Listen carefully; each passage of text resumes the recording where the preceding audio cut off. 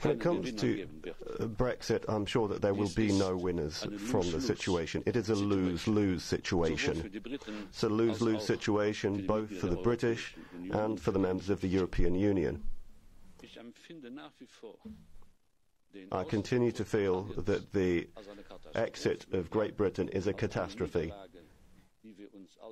It is a defeat that we all have to deal with the consequences of.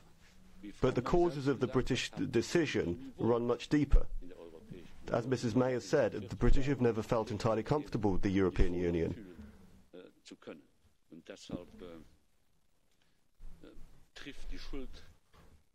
So the guilt lies upon many shoulders.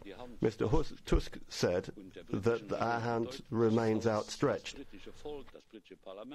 The British people, the British government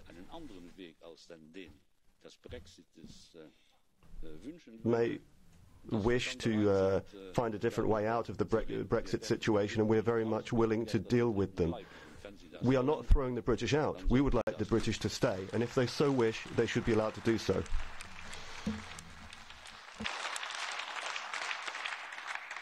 I did note that in London there was a rather irritated response to this proposal. But note that even if the British leave, according to Article 50, then Article 94 would allow them to accede again. And I would be happy to facilitate that.